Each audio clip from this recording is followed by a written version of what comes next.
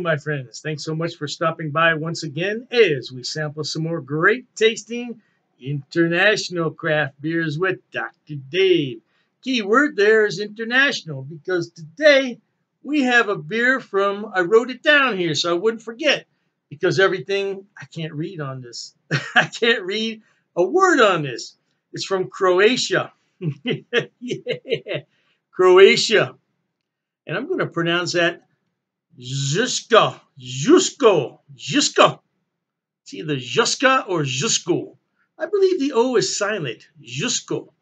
Now, the only thing that's in English is what's here, this label that was slapped on by the importer.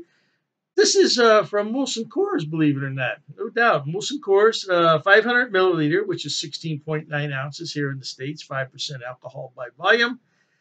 The name of the brewery and the name of the city is printed on here. I'm not going to attempt it. I will print it in the description box, but I'm not going to attempt it here. But let's put it over here in my little bowl. I have a bowl now that I open cans on, just in case, no doubt. The date is a Julian code, and it looks like this beer is only 62 days old, which is not old at all for a lager style beer. Let's see what it looks like. Oh, it's pouring out. Oh man, that is a nice pour for a lager. Look at that beautiful golden color, beautiful clear, nice white foam on there, about an inch or so. Yeah.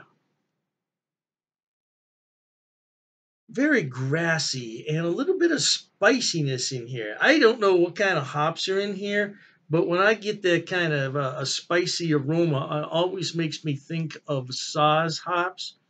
And maybe, you never know, maybe it's in there. Oh, man. Let me thank the brewers over there in, where was that? Croatia? Croatia. Yeah, I had to write it down, man, because yeah, I'm not accustomed to having beers from Croatia. So let me thank the brewers here in Croatia. Cheers to them and cheers to you at home, too, no doubt.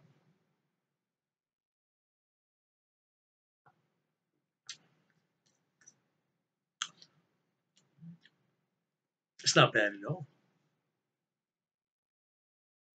Oh, man.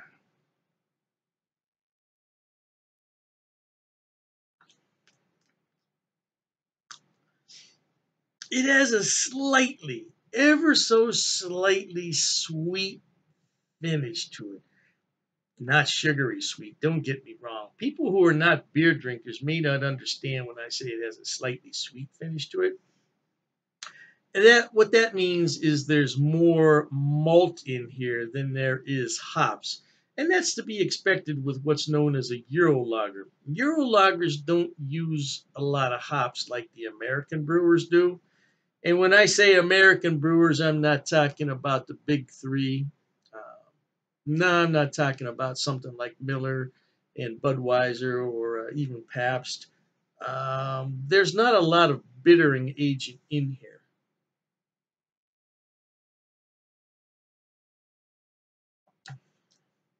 But with that said, it's still a very easy drinking beer. There's nothing wrong with this beer whatsoever. Yeah, nothing wrong with it at all. It's leaving some nice lacing there on the side of the glass.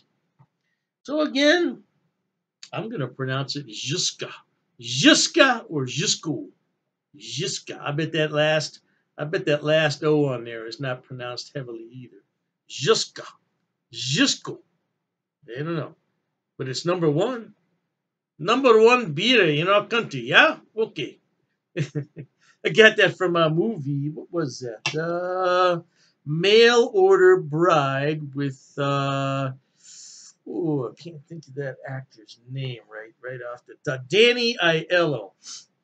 Yeah, he recently passed away, but Danny Aiello was in that movie, and that was a funny movie. Mail Order Bride about some brides from Russia that come to America, take the Americans' money, and then they go back to Russia. So the mob went over there to find them. Yeah, it's a funny movie, but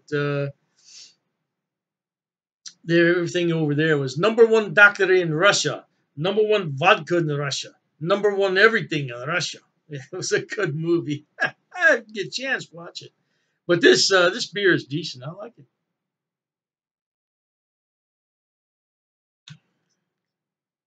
I could see me buying some more of this, no doubt. Hey, life is short. Drink whatever you like, man. You got to be happy in life. Life is too short to worry about a beer. Yeah, I'm just giving you my opinion on this beer. It's decent. Like it, love it, leave it, whatever. Until we meet next time, here's wishing all of you the very best of goodbyes. And as always, cheers.